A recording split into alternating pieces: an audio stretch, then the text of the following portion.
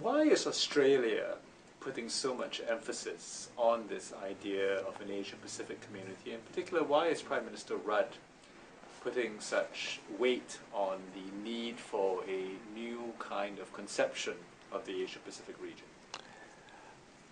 Well, I think Australia let's take Australia first. I think Australia has always, whichever government has been in power in recent years, has been well aware that although historically our sort of connections were really with the United Kingdom and Europe and the United States in security terms, that ultimately Australia is geographically part of the Southeast Asian and Southwest Pacific region, and so it's very important for Australia to be seen as a constructive and helpful partner in the Asia-Pacific region.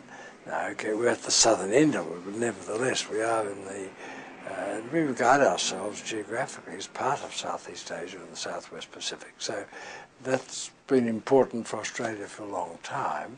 Why Mr. Rudd is so interested in it, I think, you know, the world is changing. He's a Prime Minister of a younger generation and does see these important issues sort of looming up as a result of the rise of China and India, and I suppose I wouldn't want to use the word decline, but the relative weakening perhaps of the United States and Europe. He foresaw a need to sort of respond to these changes in a way which perhaps our previous governments had not. And he's not unique in this. I mean, Prime Minister Fukuda of Japan also put forward a similar idea some time ago, and so it's not entirely Mr. Rudd's idea. Other people have spoken of it before.